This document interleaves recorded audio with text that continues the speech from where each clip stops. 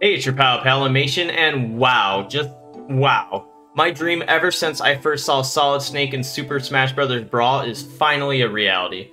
Sora, my most wanted Smash character ever, is finally here. After a few days of non-stop climaxing, I'm finally able to compose myself and make a proper video on the topic.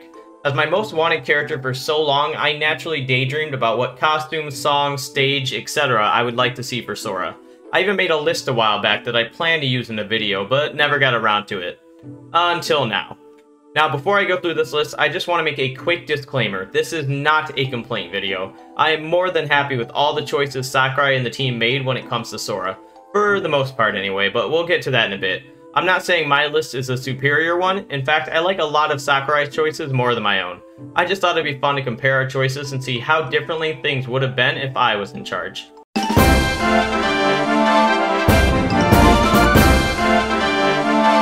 To start things off, I'm just going to state the things that Sakurai and I were relatively the same on.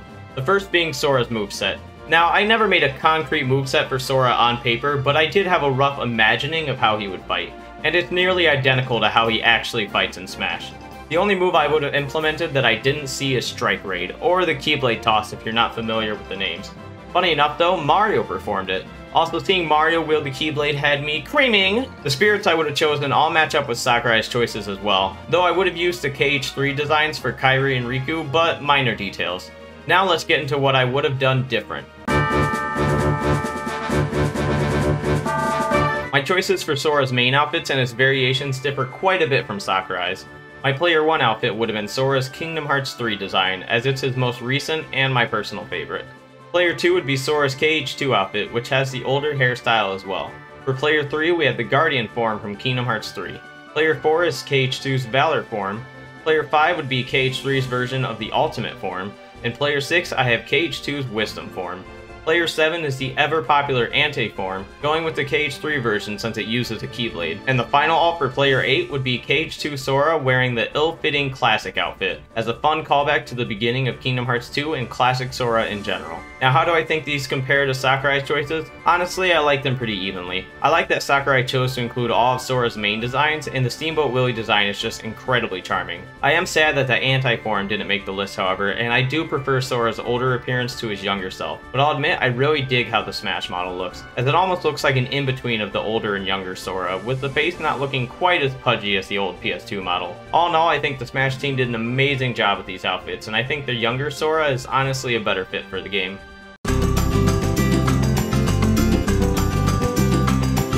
Next up, we have the stage. So funnily enough, Dive to the Heart is actually the first stage that comes to mind for me, but I figured the abundance of Disney characters in the scenery would make this stage impossible. Boy, was I proven wrong. So what did I go with instead? A fan favorite, Destiny Islands. I would have this stage work as a transforming stage. You start out on a normal island, then night falls and Heartless begin to swarm in the background. Soon the island begins falling apart as a giant orb of darkness begins ripping up the land. Complete darkness engulfs the stage until light returns and the island now resembles the end of the world appearance, with Darkseid rising from the crater in the background. Darkseid punches the ground and the island begins to crumble away until nothing but the sand remains. Particles of light then surround the arena and begin to reform the island, just like in the ending of the original Kingdom Hearts, thus starting the loop all over again. So how do I think this idea holds up to Sakurai's choice of Hollow Bastion? Personally, I feel like Destiny Islands is the more iconic choice, and I think the ideas I laid out would be quite the spectacle. But Hollow Bastion is still an amazing location, and I'll give it to Sakurai that's a little more unique since we already have some tropical stages in Smash. Though I would have liked to see creatures like the Heartless make some background appearances. All in all, both choices are iconic and well-beloved locations in the Kingdom Hearts series, though extra points go to Sakurai for not only including Dive to the Heart, but having the main cast of original characters all make cameos. The last topic I will be covering here is the songs I would choose from the Kingdom Hearts series.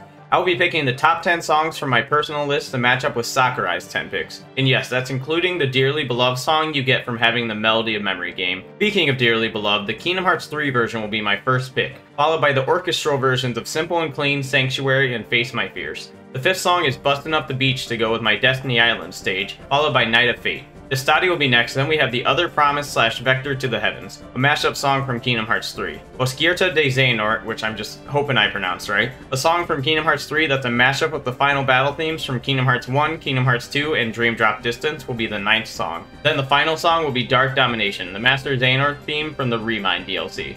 I'll admit the music is the one area I'm slightly disappointed in Sakurai's picks. Not that I dislike any of the songs, it's just that they all stem from the original Kingdom Hearts only. Which saddens me as KH2 and 3 have some of the best music in the whole series. Kingdom Hearts 3 especially, since many of the songs are actually remixed mashups, essentially giving us multiple songs in one. But for all I know, Sakurai's hands could have been tied, and maybe they only allowed him to pick KH1 tracks. I also can't fault him for not getting the orchestral versions to any of the intro songs. I figured from the get-go the vocal versions would cost way too much, and Utada Hikaru likely owns some rights to the songs, so my bet is even the orchestral versions are a legal and expensive nightmare. Still, all the best tracks from Kingdom Hearts 1 are there, but having some tracks from Kingdom Hearts 2 and 3 would have been nice too.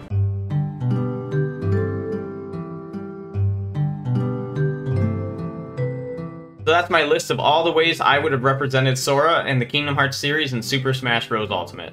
While it's a little sad to not see some of my fan favorite outfits and tracks, I am still incredibly thankful for all Sakurai has done, and his team did an absolutely stellar job at representing this character. Sora is one of my favorite characters of all time, and I hold the Kingdom Hearts series very close to my heart. I even put hundreds of hours into the mobile game, so you know I'm a huge fan. Also, I just want to gush real quick about how incredible it is to see Mario and Sora shaking hands. Fun fact, Mario is the entire reason Sora exists. Developers at Square discussed how they wanted to create a game fully exploring 3D space like Mario 64, but lamented that only Disney characters could rival Mario's popularity. A chance encounter with a Disney executive later, and Kingdom Hearts was born. So with Square and Disney being like Sora's mom and dad, Mario's the equivalent of the friend that convinced them to bang. Anyway, I hope you guys enjoyed this video, and I'd love to hear what your own list would look like. Please like, subscribe, follow my other social media, and all that jazz. Until next time, it's been real, it's been fun, it's been real fun. Have a good one.